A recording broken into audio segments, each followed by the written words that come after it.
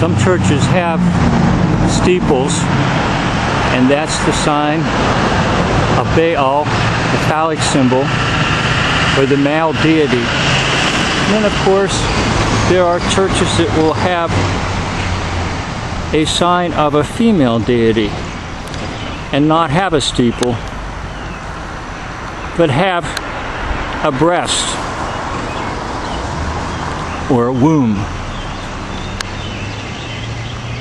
And this complements the steeples in town, so that in the spiritual realm there's the male, the steeple, and the female, or the dome. And these two complement each other in the spiritual demonic realm, representing those deities that are expressly male with the steeple, and those deities which are expressly female with the breast.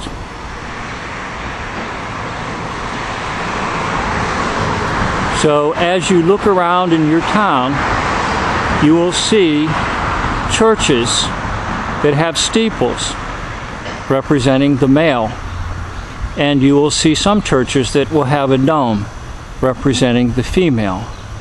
Thus, in the world of Gnosticism or secret cults, there's the principle of duality, the female and the male, complementing each other to form one power in the world. Again, this is all hidden to the average church attender. This is all hidden to the public, and the public would not really believe any of this, that these realities exist in the spiritual realm. Remember, Paul tells us that we fight not against flesh and blood, but of powers and principalities, rulers of the darkness. And these rulers have visible manifestations in our world.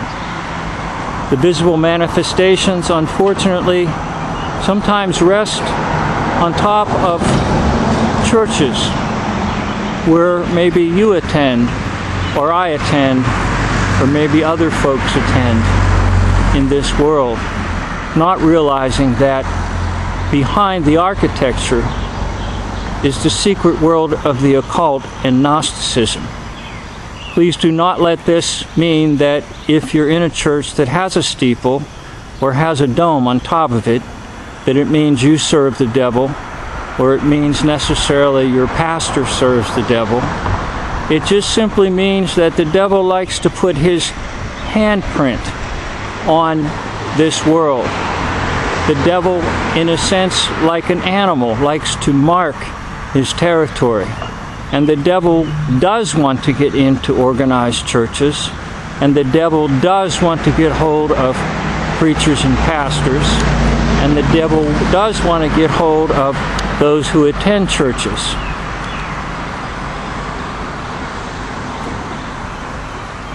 But be aware that spiritual realities are all around you. It's just that in your mind you do not want to see them, and if someone does point them out to you, you most likely will have what's called cognitive dissonance, which means you can't have two opposing things in your mind. Unfortunately, you'll stay with that which you've always been taught, and you won't let go and listen to some of these things that sound a little bit crazy or a little bit out of the ordinary. I know, because I was a person who really didn't listen too much to things like that, but now I know better, thanks to being awakened by the power and the presence of the Holy Spirit, who regenerated my spirit and brought me closer to our Heavenly Father through His Son, the Lord Jesus. And may the Lord Jesus be praised in this video and in any video that I do. To Him be all honor and glory and praise. Amen.